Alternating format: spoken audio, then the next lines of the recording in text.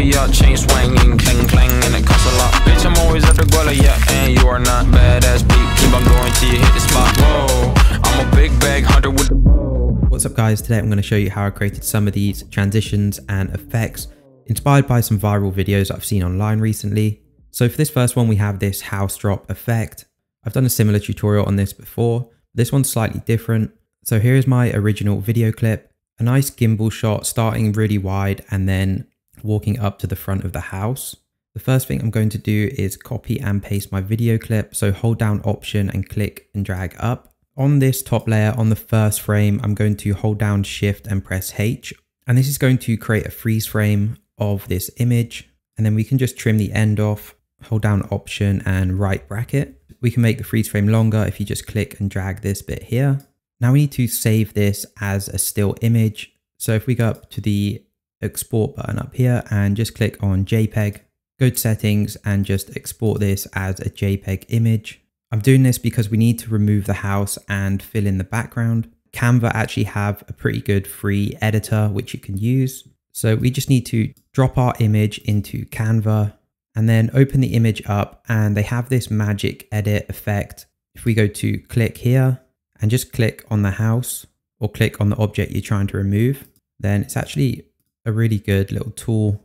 You can also use the brush to fill in the gaps. Okay, so once we have the object painted, go over here to the text box and describe what we want to replace it with. So I'm just going to put in garden and then click generate. And then you can see the different images that it's created. It may take a few goes to get rid of the house completely, but it does a pretty good job of creating an image that we can use. What you can also do is click done and then use the magic eraser tool again to keep just getting rid of more of the image. So once I removed the house from the image, instead of just using a still image to create this effect like I did before, I used this Pika website to animate that still image and create like a little video clip. And this website also creates really crazy effects just using images. You can actually use this for free if you wanted to have a play around with it and see if it's something useful for your projects. So once I have that video, I'm going to drag it into my timeline. I need to reverse this and I'm going to put this underneath our freeze frame here. So now we have this AI video clip going into the real video clip.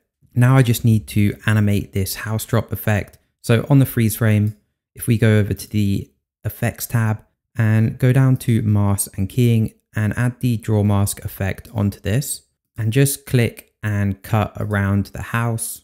I'm just going to do a rough edit on this. So now we just have the cutout of the house here. Now we need to animate it to drop down into the shot. So if we go to the transform tool here and go click on the drop down menu and go to crop and then select Ken Burns. And we want to make the start box the same size and drag it down below the house and just right click and go to ease in and then click done.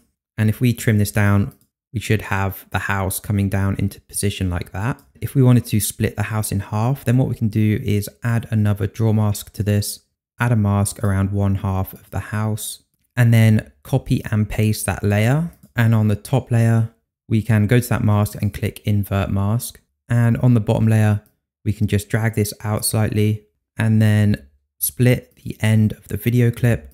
And on this last little section here, just go down to crop and remove the crop. So now we have the two different layers of the house coming down from the top like that. And then we can select these, right click and put them into a compound clip. So as the house hits the ground, I'm going to add some shake effects. So I'm going to go to my titles tab, go to adjustment layer. Adjustment layers don't come with Final Cut Pro, but it's a free plugin that you can download. I'll leave the link to it in the description.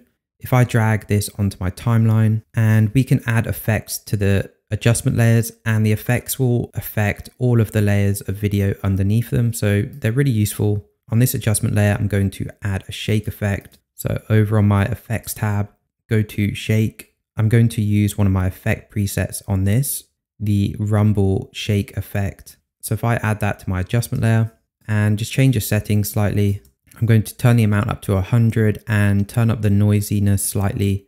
And then at the end, I'm just going to keyframe the amount down to 0. And then finally, we can add some motion blur over this to blend it all together. So over here in the titles tab, let's go to motion blur. If we add that over the top, you'll see how it adds some nice motion blur to the effect. We can also add some VFX behind the house by just dragging them in and moving them into position. I'll leave a link to the ones that I used in the description. So I just added these in and then faded them out with a crossfade, and then created another layer for the house using the MRoto AI effect, just so that the VFX were behind the house. For the glowing outline effect, I used the house layer that I created. I copied it and pasted it, and then went to my effects tab and added on the mask glow effect. I'll leave this link down in the description. And then I just added the mask glow paths clock wipe effect onto this. And then that created this outline effect around the house. Also keyframed the color and made sure to fade it in and out.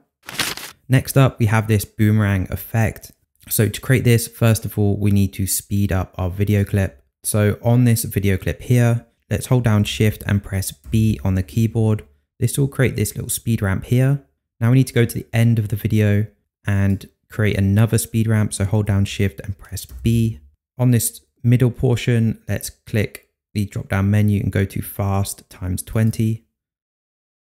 We can also click and drag this tab forward and backwards to speed it up. So after it speeds up, I'm going to copy and paste the video clip and right click, put it into a new compound clip. And on this video clip, if we go to the speed wheel here, click reverse clip. Now we have this nice speed ramp boomerang effect. Moving on to this nice zoom out transition through the painting. Here's my raw video clip. A nice gimbal shot pulling out from this painting and then sort of coming round the room. On this video, because I have stabilization turned on, I'm just going to right click and make it into a compound clip and then copy and paste it. This is just so that the stabilization doesn't move. So on this top video clip, I'm going to cut down the first portion. I'm going to use the MRoto AI effect and just click and create a mask around this painting, and then go to the tracker and just track this mask forward and back. Up in the settings over here, I'm going to click mask video. And if you don't have this plugin, then you can just use a draw mask effect. It'll just take a bit longer. Or you could just create a freeze frame and use a draw mask effect, and it will just take the same amount of time. Now we just need to trim the original video clip so that we're just left with the painting. And on this mask, I'm going to invert it and then go to the crop tool and click the Ken Burns effect and make the start box nice and small and put it inside of the painting, and just right click and make sure ease in is selected. Click done. Now we should have this zoom out from the painting.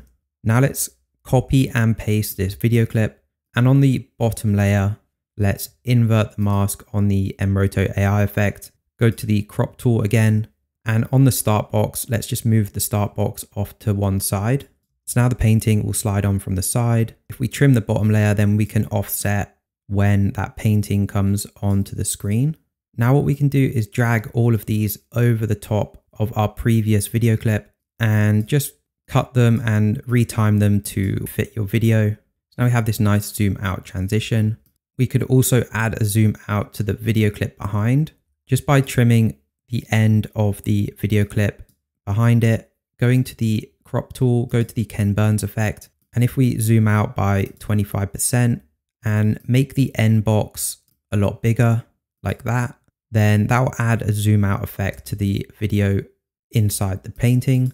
And on this video clip here, what I'm going to do is add another speed ramp to speed up this middle portion of the video. So if I press R on my keyboard and just select the whole middle portion, press Shift and N, that will create two speed ramps for us. And we can just click and drag this middle portion and smooth out these tabs to create a nice smooth speed ramp. Now we have this nice zoom out transition. To finish off this transition, I used a light wipe effect on the painting. So first thing we need to do is copy and paste the video clip and just cut it down to where you want this effect to happen. Now I need to mask out the painting. I'm going to use the MRoto AI effect for this and just paint on the painting and then track the mask Over here in the output, let's click mask video. So now we're just left with the painting. If I go over to my effects tab again and go to the effects expansion pack, if you already have this pack, then you can download the pack again to get the updated effects. If we go down to light wipe here and just add the light wipe onto this and go to the start, we have these on-screen controls, and the one on the left is the start point of the light wipe, and the one on the right, if we go to the end, the one on the right is the end point of this light wipe effect. So now we have that light wipe effect on the painting. Over here in the settings, we can change the width, also the angle, and we can also change the color on that too. That's going to be it for part 1 of this video. In part 2, I'll go through some more of the effects and transitions. So subscribe if you want to see that video. I hope you guys enjoyed this one, and I'll see you in the next one.